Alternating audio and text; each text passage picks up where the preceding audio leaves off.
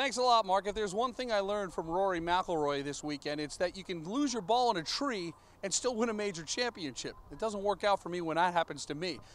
That was a little bit of the luck of the Irish on Saturday for McIlroy. However, the rest of it was pure skill and domination as McIlroy fired a 66 to dominate a world-class field. I got here Monday afternoon.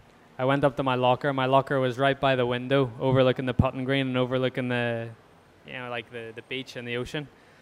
And I was thinking to myself, I just have a good feeling about this week. But yeah, I mean, I felt it from the start of the week that it could be special.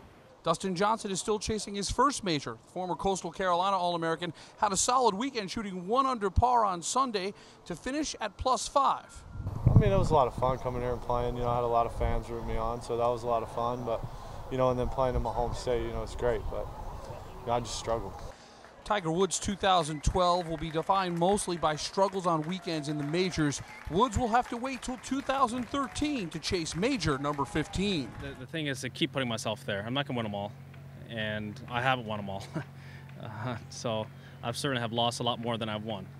But the key is putting myself there each and every time. Tiger Woods was the youngest player ever to win 2 majors, but that honor now belongs to Rory McIlroy, who beat Tiger by 4 months in that age bracket.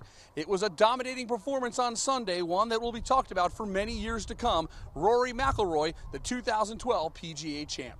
At the Ocean Course, I'm Rich Crampanis, News Channel 15 Sports.